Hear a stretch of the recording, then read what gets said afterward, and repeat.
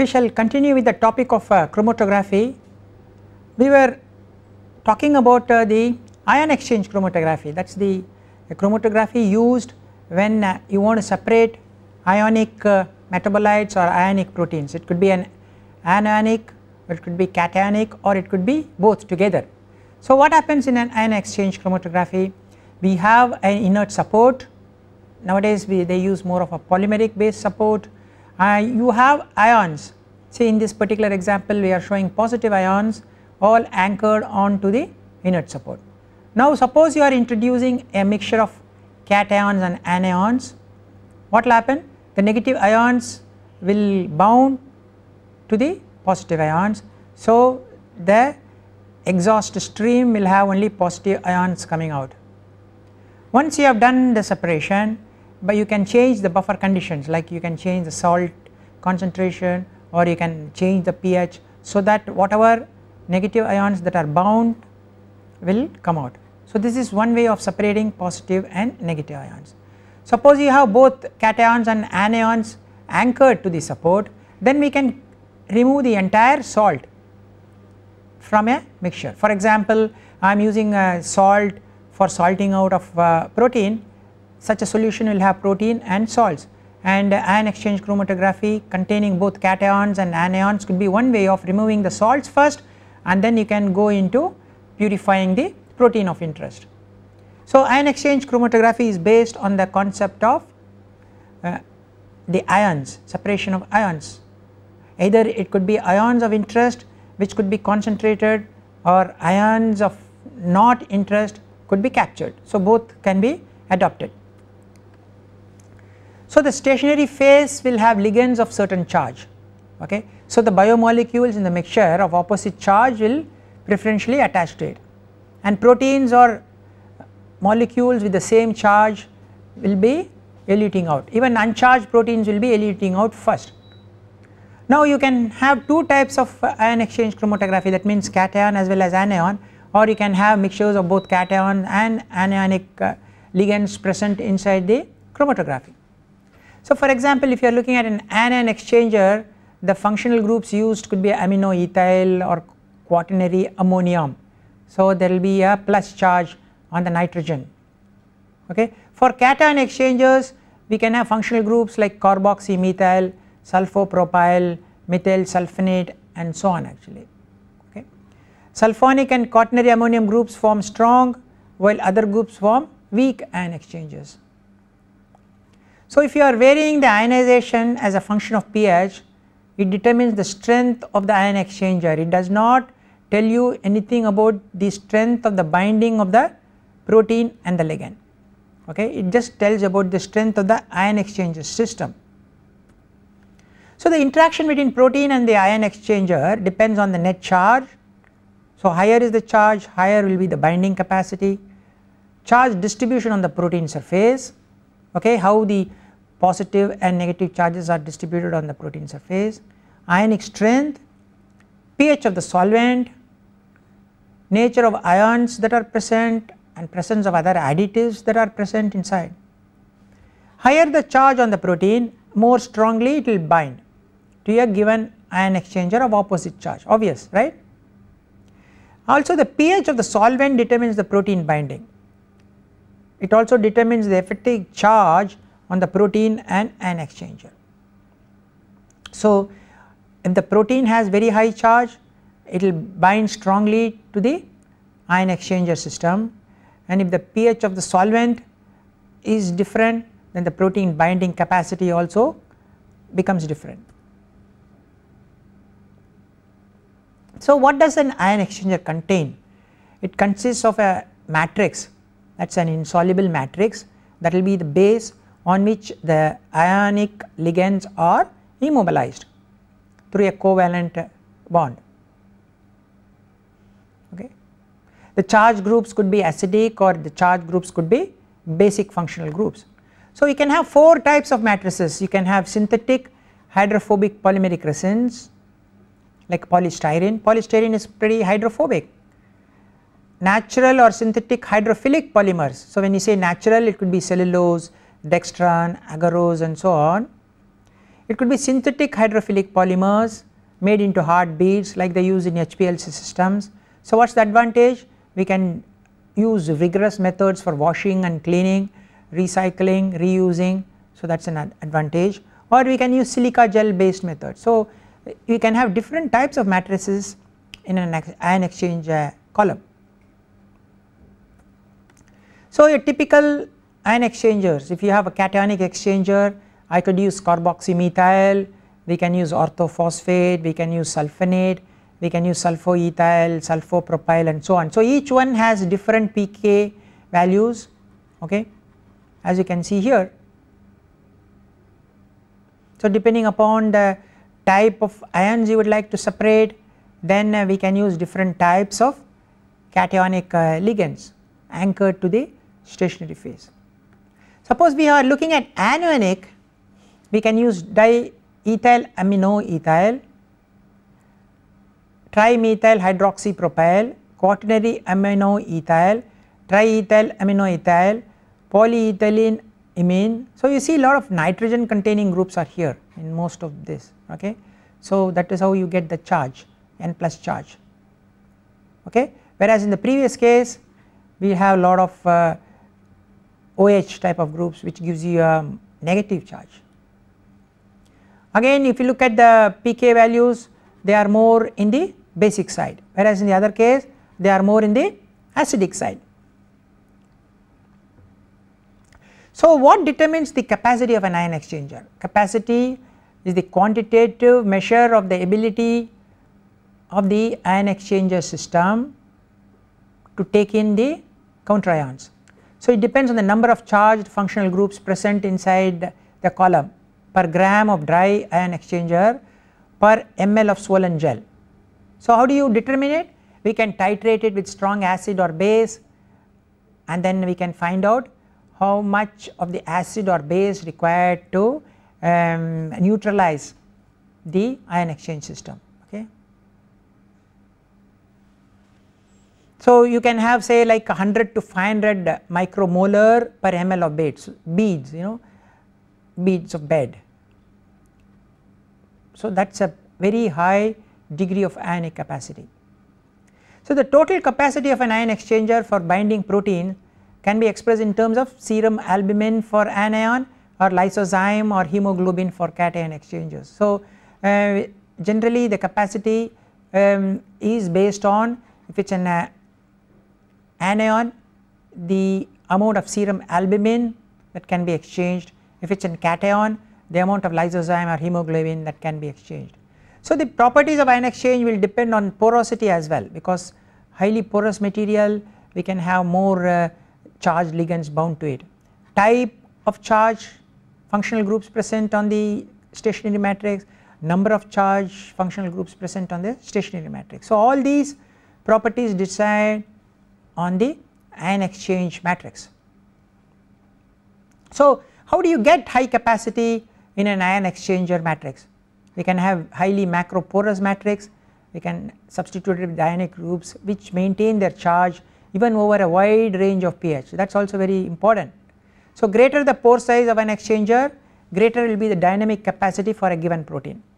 For example, if you take DE, AE, Cefadex, A50, which has large pores, binds about 250 milligrams of hemoglobin per ml of bed.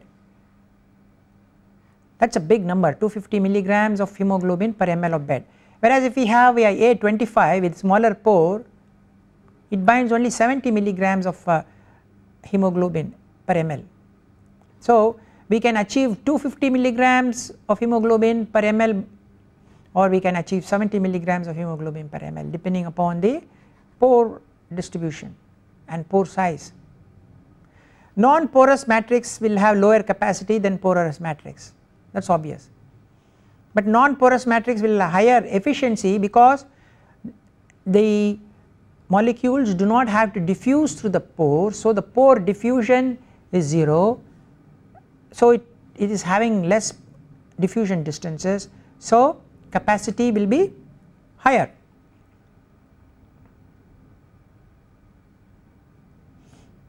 For a cation exchanger, the buffering ion should be negatively charged, okay.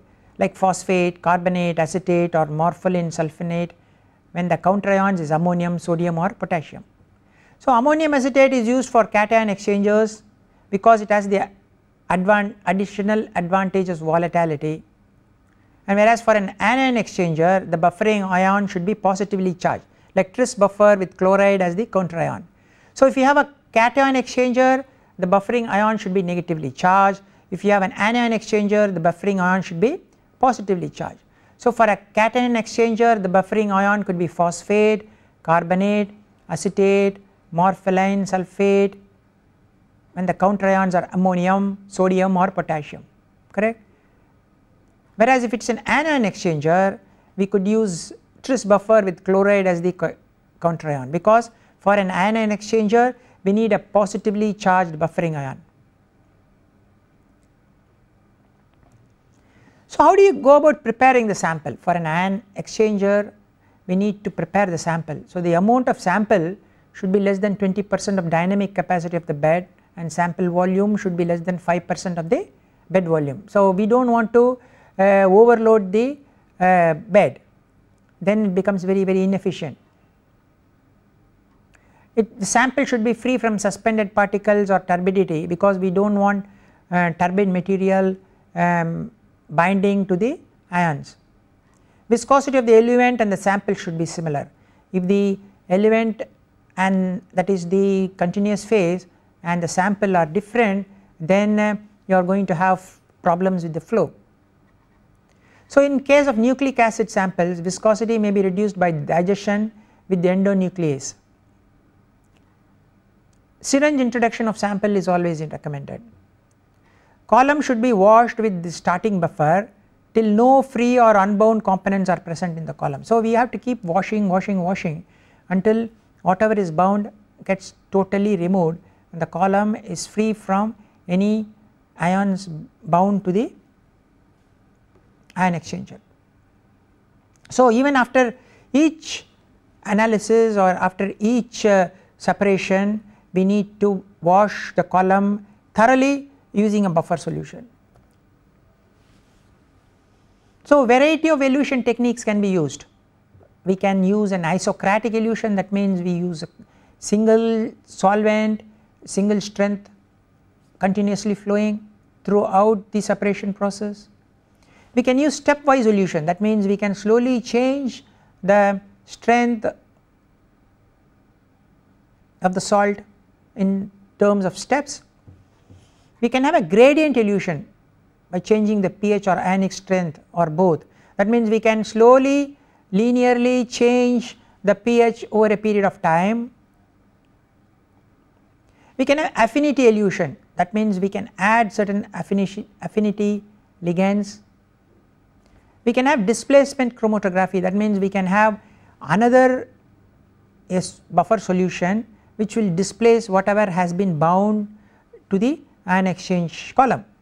So we can think of different elution techniques for separation as well as for later activation of the column, as well as removal of ions which are bound to the stationary phase.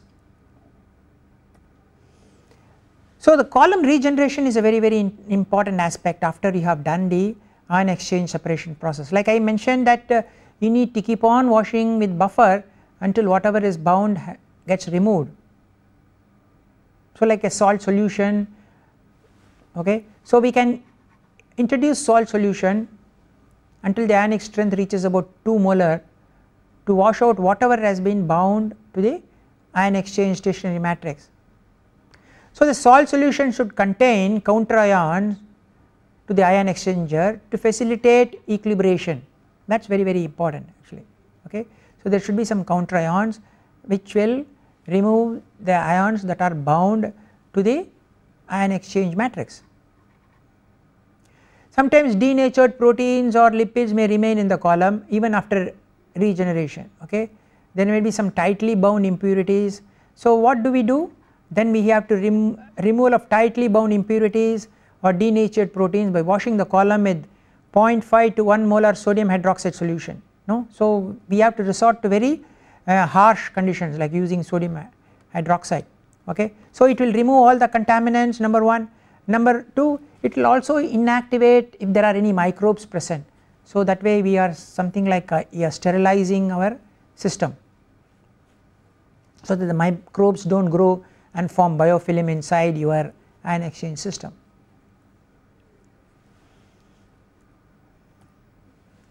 So what are the column material or the stationary phase we need to consider? The column material should be inert. The bed support should facilitate free flow of liquid with minimum clogging, okay. That is very, very important. If you are going to have a clogging, you are going to create pressure inside the column and you are creating a back pressure. So the pump which is pumping the solution inside is going to have problem, and the column material should be easily replaceable, and then so that we can charge with fresh material inside. It should withstand back pressure developed when high performance medium is used. That means it should not crumble when we apply very high pressures.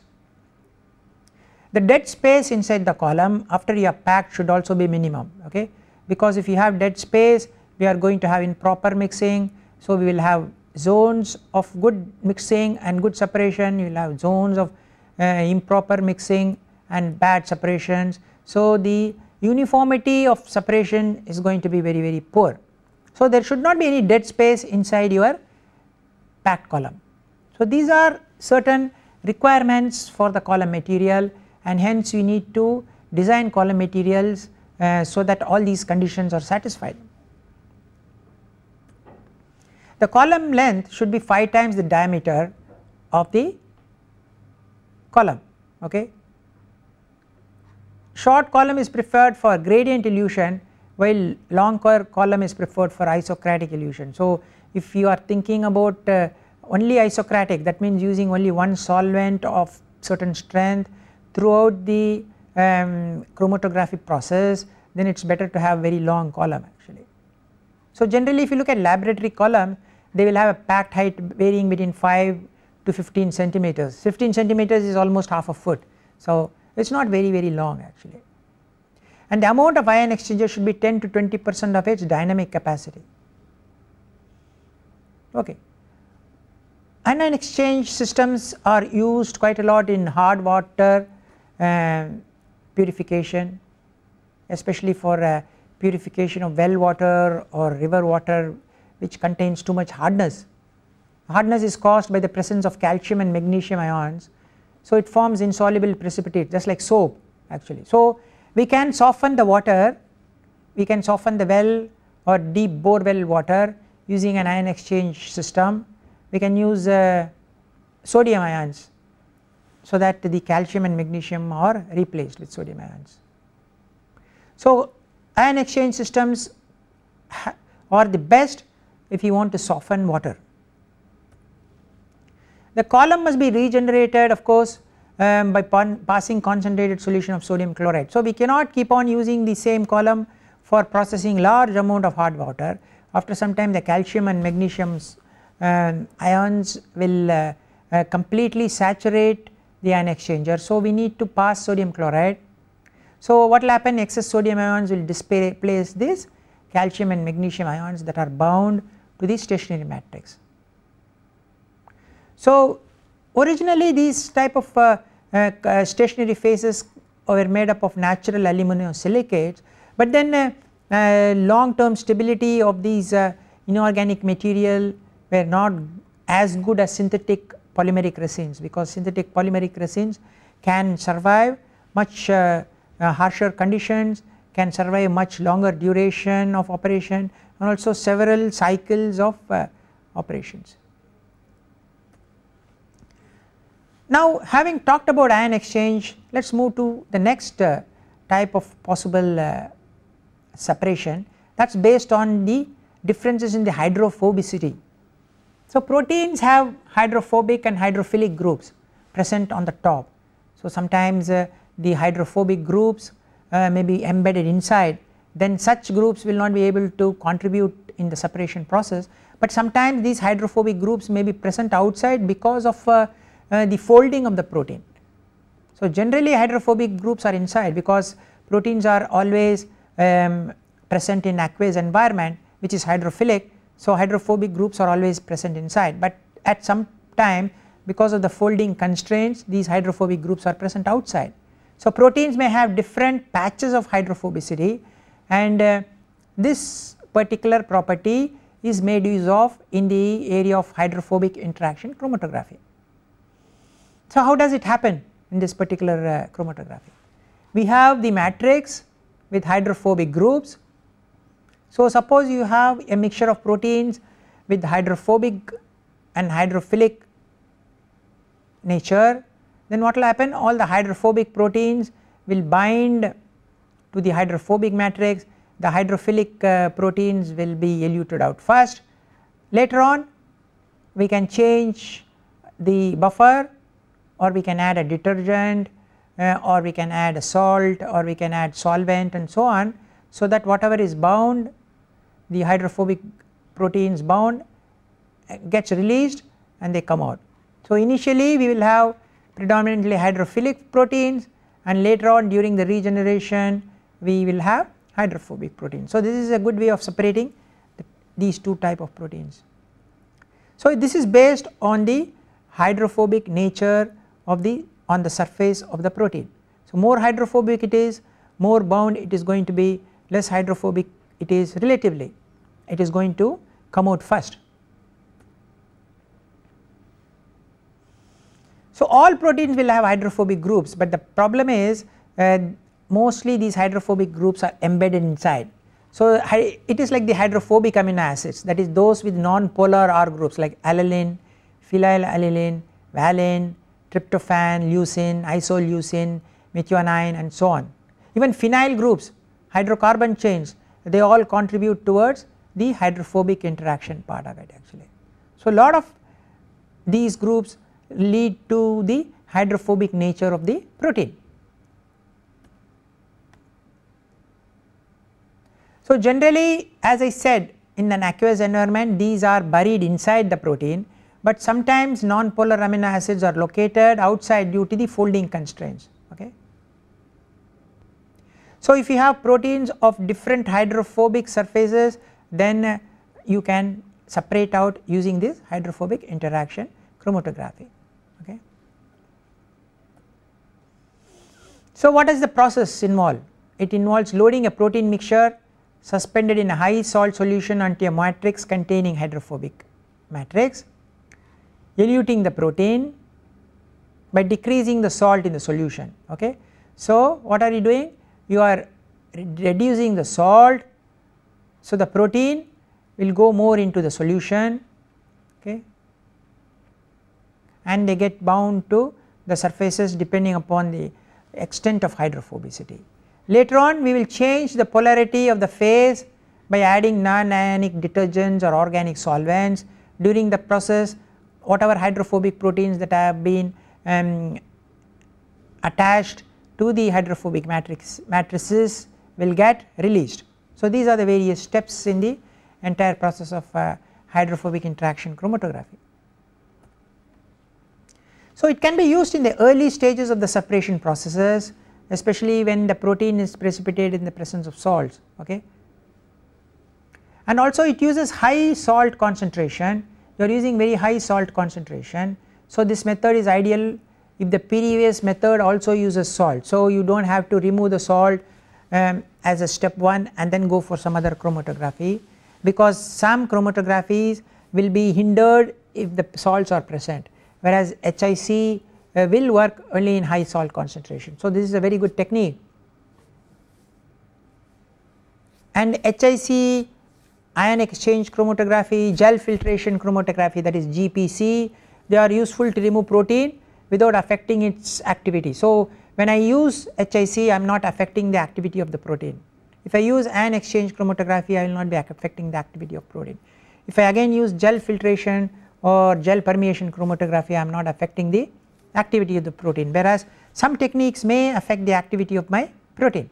So HIC is ideal for such situations. Okay. So what are the important parameters we need to consider when we are using HIC type of separation?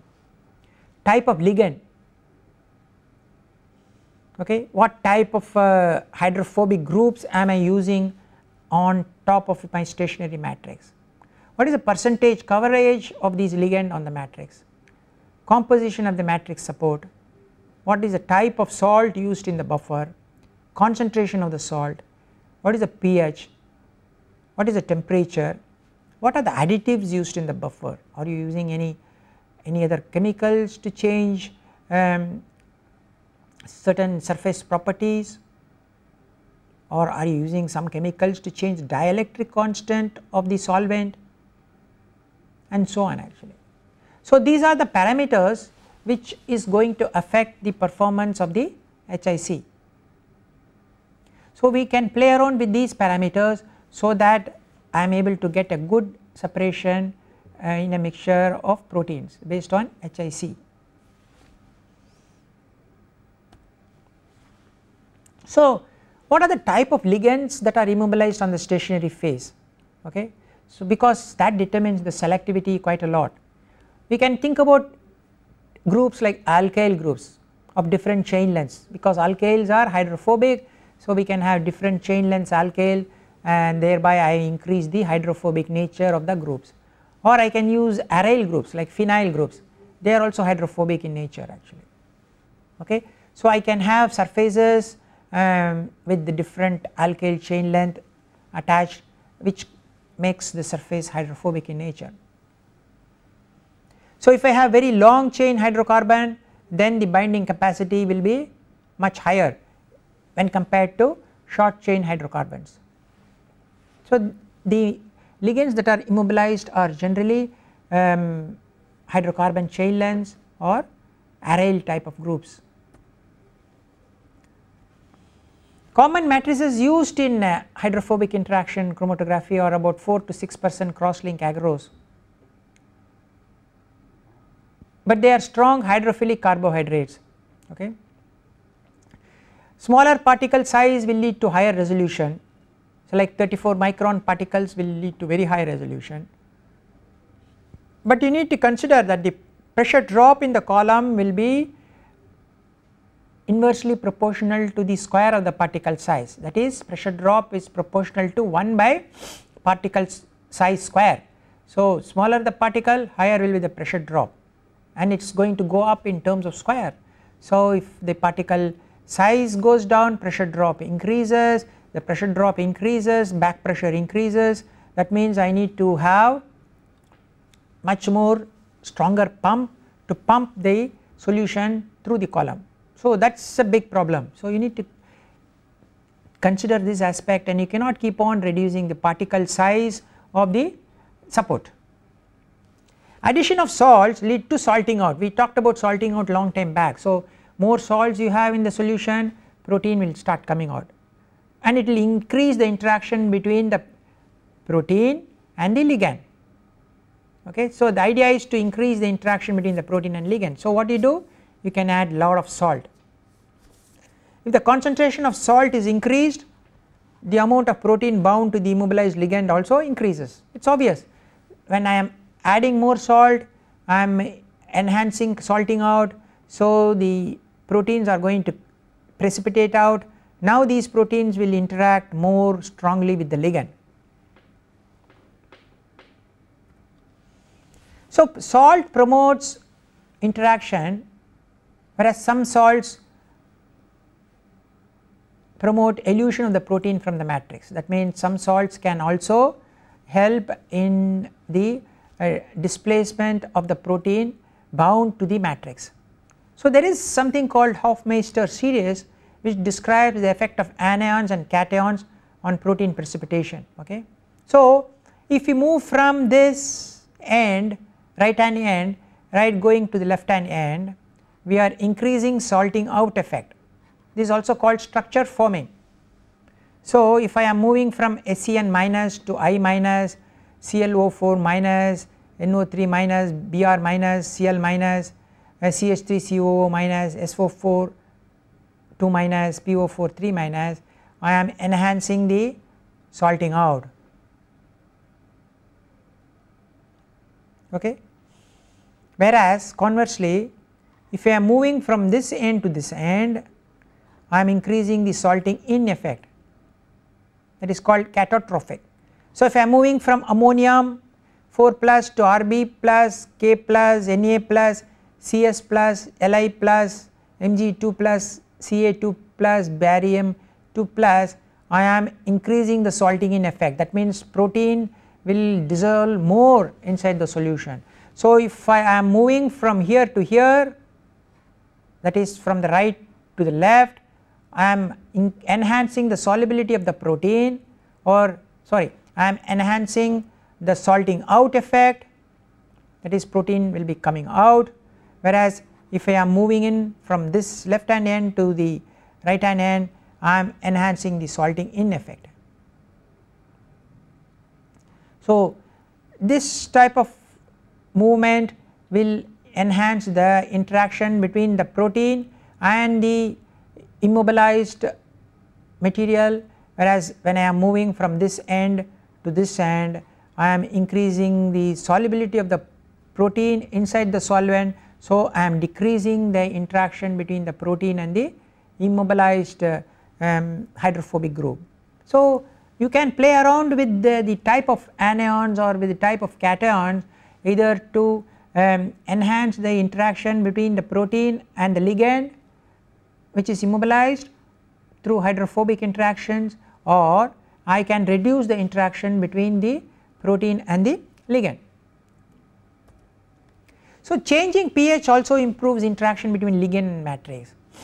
So we can play around with pH so that we can enhance the interaction. For example, a ligand that do not bind to a hydrophobic interaction stationary phase at neutral pH may bind at acidic pH to it, okay. So I can make it slightly more acidic so that I can make the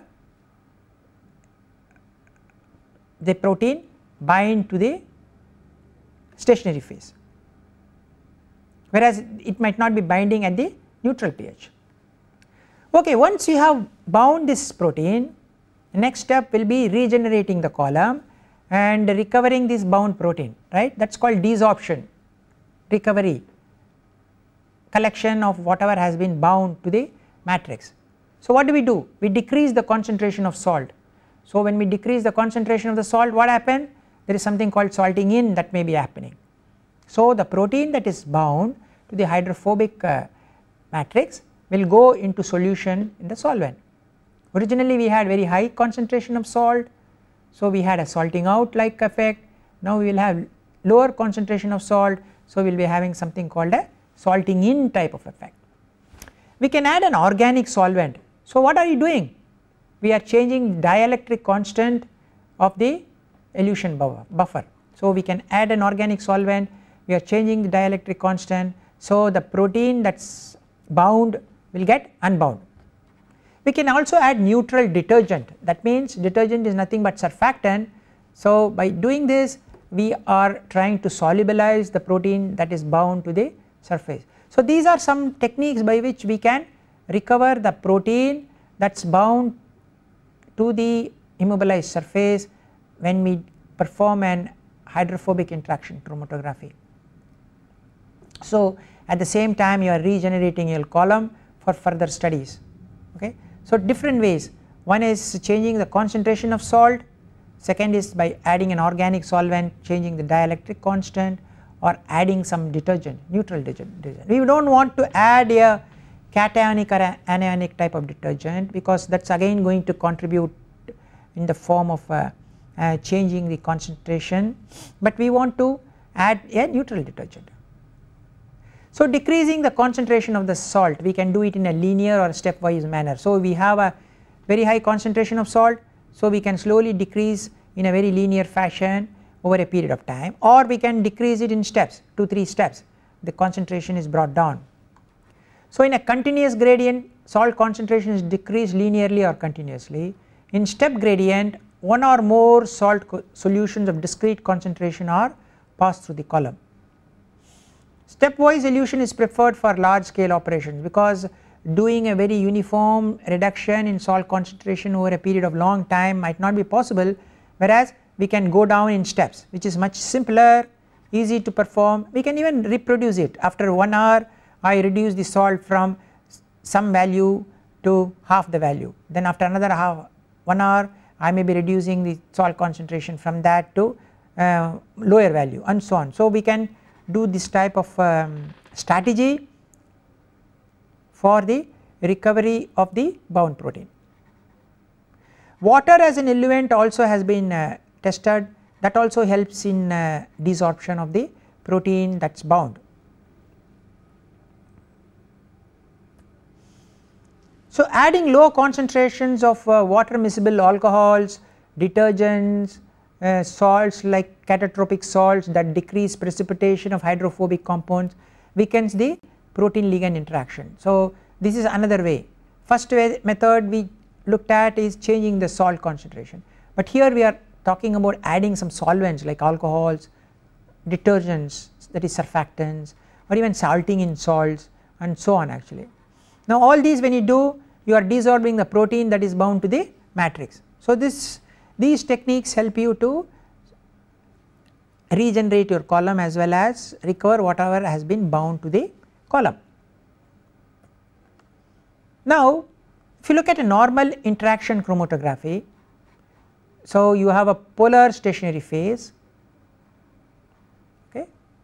So you have your protein, there are polar groups here, so there is an interaction between the polar group of the protein and the polar stationary phase. So you will be using a non-polar solvent here. So hydrophobic proteins will come out first because there is no interaction between the hydrophobic proteins and the polar stationary phase, for example like silica or something, and the polar proteins, because they are going to interact with the polar stationary phase, will get retarded and they will come in the end. Whereas if you have non-polar stationary phase like hydrophobic stationary phases and you use a polar solvent, what will happen? Hydrophobic proteins will interact more with the non-polar stationary phase, whereas hydrophilic proteins will not interact, they will be coming out first, and the hydrophobic proteins will be retarded, they will get slowed down, they will come slowly later.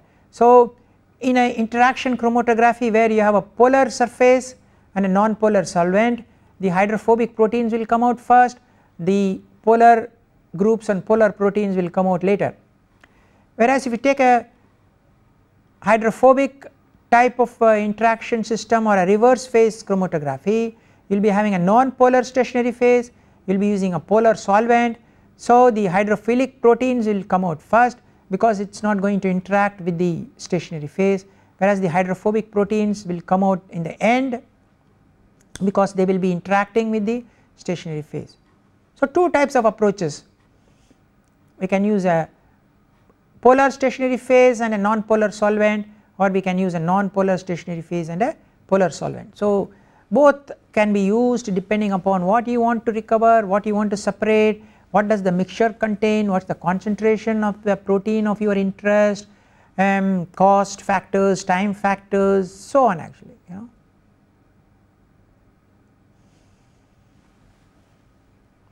So this hydrophobic system can be also called reverse phase chromatography, because in a normal phase we use a polar stationary phase, whereas in a reverse phase we are using a non-polar stationary phase like a hydrocarbon, like aryl group, long chain hydrocarbon. So even in high performance liquid chromatography we use a hydrophobic stationary phase or a reverse phase. So this interaction chromatography, we have a polar stationary phase such as silica gel and non-polar solvents such as hexane. So there is an interaction between the polar functional groups in the protein and the polar groups on the stationary phase like NH, OH and so on. So low polar substances are eluted first and then followed by increasing polarity. So whereas in the reverse phase or hydrophobic system, the stationary phase is a non-polar and the elution is done through a polar solvent. So polar solvents will elute out first, non-polar components will elute out at the end. So the elution sequence for reverse phase will be carboxylic acids, amines, sulfones, sulfoxides, alcohols, amines, esters, aldehydes, ketones, nitro compounds, ethers, sulfides, aromatics, organic halogens, olefins, and finally alkanes. So for a reverse phase, alkanes will come out in the end because there is going to be an interaction of alkane with the non-polar functional groups present on the stationary phase, whereas the carboxylic acids which are polar in nature will not interact and they will come out very fast. Okay. Sometimes surfactants are also used in the mobile phase in liquid chromatography because they are very good in solubilizing hydrophobic compounds. They can help in partitioning many solutes into micelles. They are very low cost. They can also change the polarity of the mobile phase, okay, depending upon the type of surfactants we use. So that is why surfactants are also used in liquid chromatography systems and they have quite a good advantage. So what are the critical parameters we need to consider in reverse phase? The column length, how long you want to have the column, flow rate of your continuous phase, what is the temperature you are working at, what are the solvents you are using, because I said you generally require a polar solvent because you are using a non-polar or hydrophobic stationary phase. Ion suppression, how are you preventing the suppression of ionization, because once you have ionization then the hydrophobic interactions will not take place. Ionization spoils this type of hydrophobic interaction. So what do? We need to change the pH so that ion suppression is taking place. That means there is no dissociation of the compound into ionizable species. Use of ion pairing agent. So all these parameters can help us to manipulate the process or the efficiency or the selectivity of the reverse phase chromatography. Okay.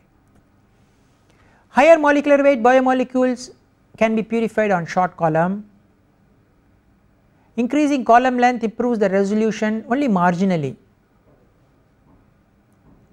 whereas if you have small peptides, increasing column length improves the resolution. Resolution of large biomolecules is insensitive to flow rate, and flow rates with long columns may decrease resolution due to increased longitudinal distance. So they have to travel a longer distance in a long column, so the resolution gets decreased. So in a hydrophobic or the reverse phase system, the higher molecular rate biomolecules can be purified in short columns. Increasing the column length is not going to improve your resolution, whereas if it is small peptides, yes, we can improve the separation with longer columns. And resolution of larger biomolecules is also insensitive to flow rates. Okay. And flow rates with long columns will decrease resolution due to increased longitudinal distance as they travel longer distance. So for low molecular weight solutes, temperature has a bigger effect,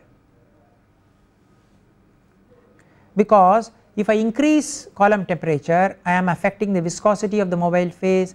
When I affect the viscosity of the mobile phase, I am affecting the diffusions, I am affecting the dispersions, I am affecting the flow patterns. So that will have a bigger effect, because mass transport of solute from the mobile to the stationary phase is a diffusion control process. So when I am affecting the viscosity, it is going to affect my diffusion coefficient. So decreasing solvent viscosity will improve mass transfer coefficient, leading to a better resolution or higher resolution. Now we talked about the hydrophobic interaction chromatography. We also mentioned about the concept of reverse phase chromatography.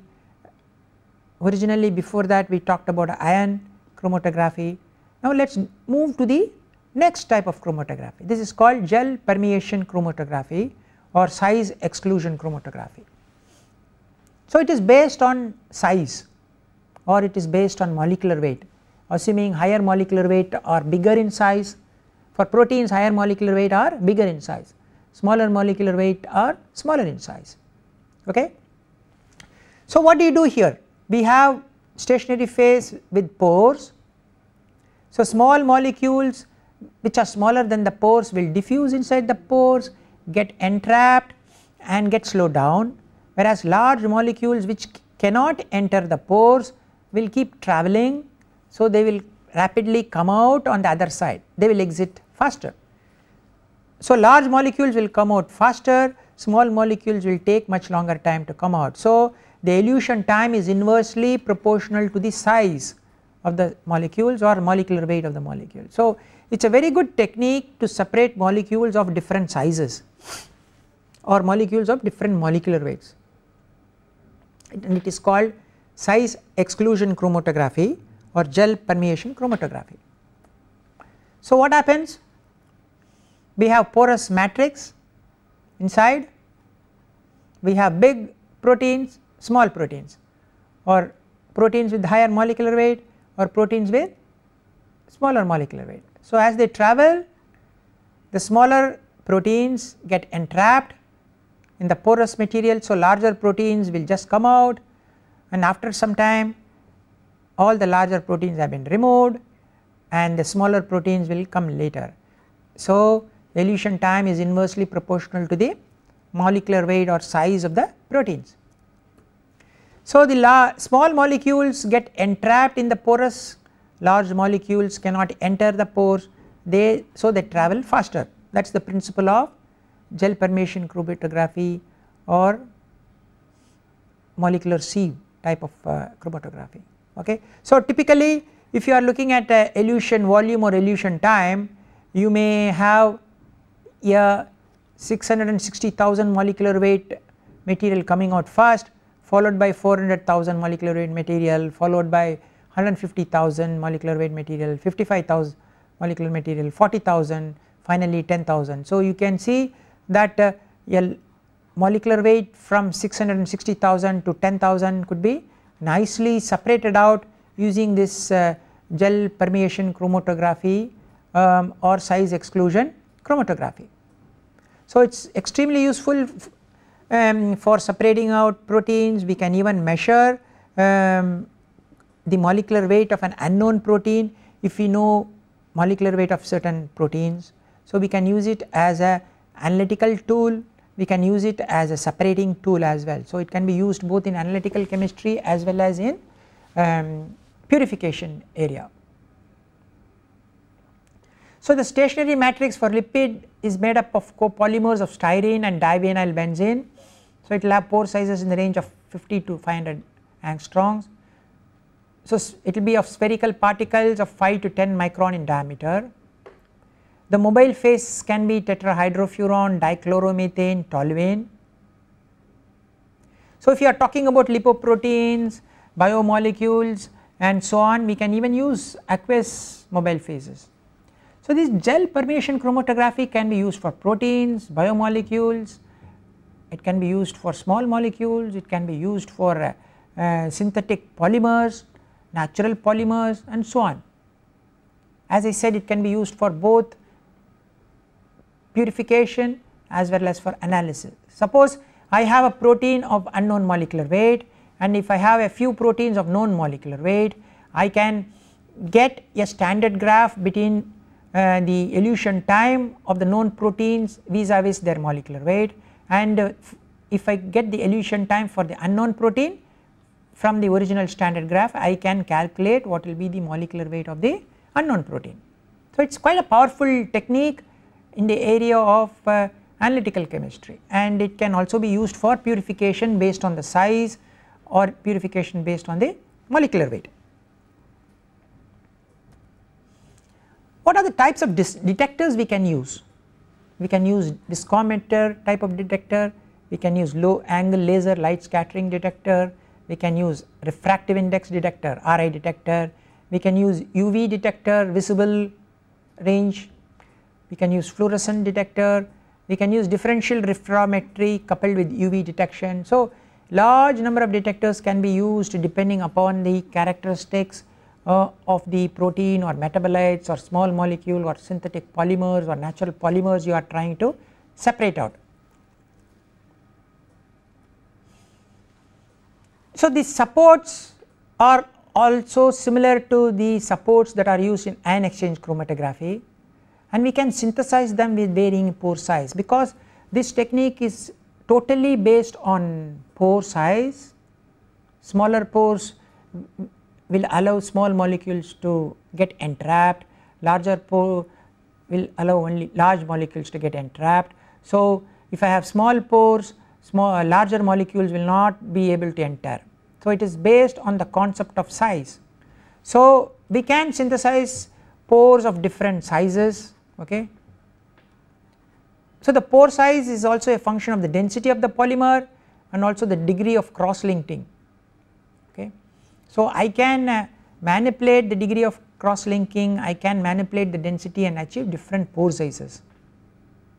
So we can even separate molecules as small as mono, di, trisaccharides, that is 100 to 500 Daltons also can be separated, going right up to mega Daltons, okay, like 10 power 6, 10 power 7 Dalton molecular weight. So this technique is very powerful for separating out from a very small range in terms of 500 Daltons going up to million or 10 million Daltons as well. So we will continue in next topic of chromatography in our next class.